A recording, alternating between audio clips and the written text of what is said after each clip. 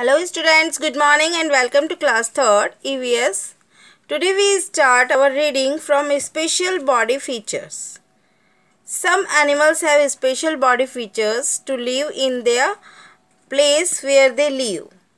There are some adaptations in them like polar bear. Polar bear में मोटी वाली skin होती है जिस स्किन के नीचे फैट बहुत सारा जमा हुआ होता है, जो जब बारिश गिरती है, आइस गिरती है, तब वो हाइबर हो जाता है यानी छिप जाता है गुफाओं में जाके। तब वो स्किन के नीचे जमा हुआ फैट यूज़ करके अपनी लाइफ चलाता है। याक के हेयर्स बहुत लंबे होते हैं क्योंकि वो ठंडी प्लेसेस पे रहता है और उसके हेयर्स उसको बचाते हैं ठंड से। ऐसे ही मंकीज़ हैं, मंकीज़ अपने टेल को 5th लेग की तरह यूज़ करते हैं और वो टेल से बहुत सारे काम अपने इजीली कर पाते हैं, उसकी सपोर्ट उनको बहुत अच्छे से मिल जाती है। ऐसे ही बहुत से एनिमल्स हैं जो अपने कुछ स्पेशल फीचर्स के साथ में यहाँ पे लिव करते हैं। तो हम स्टार्ट करते हैं पोलर बियर से। Special body features.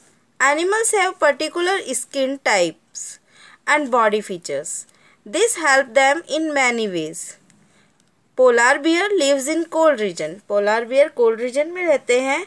It has a thick layer of fat under the skin which keep it warm. उनकी स्किन के नीचे बहुत सा फैट इकट्ठा होता है जो उसको गर्मी प्रोवाइड करता है जब वो ठंडे इलाके में रहते हैं।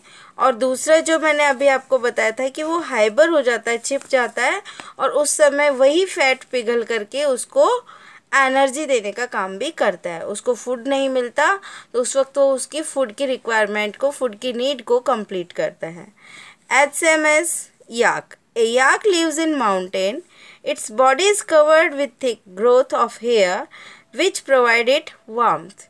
उसके जो थिक हेयर्स होते हैं, थिक एंड लॉन्ग हेयर्स, वो उसको बहुत ही ज़्यादा हीट अप करके रखते हैं, वार्म करके रखते हैं और इसीलिए वो कोल्ड रीजन्स में रह सकता है।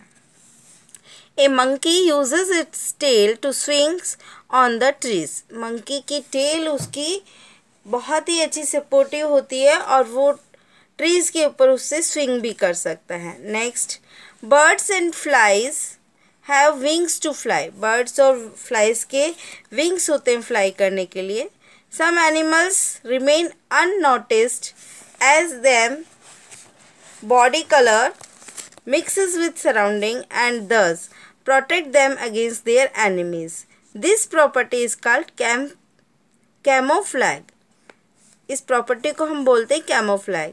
क्या होता है कि जब फ्रॉग है, लिजार्ड है, इन लोगों में थोड़ी सी कैपेसिटी होती है कि अपना कलर चेंज कर सकते हैं, कैमलियन भी होता है, तो वो अपने कलर को चेंज कर सकते हैं जब उनके पास कोई एनिमीज आ जाए। जैसे कि कैमलियन क्या होता है कि पेड़ पे चढ़ता है तो ग्रीन कलर का हो जाता है, लीव्स के बीच में, फ्लावर्स के बीच में होता है उसका रेड कलर हो जाता है, तो और स्टेम पे रहता है ब्राउन कलर हो जाता है। ऐसे ही फ्रॉग का होता है, फ्रॉग जब ग्रास में चल रहा होता है तो ग्रीन कलर में कन्वर्ट हो जाता है, जब वो वुडन एरिया में होता है तो उसका ब्लैक कलर में चेंज कर लेता है अपने आप को।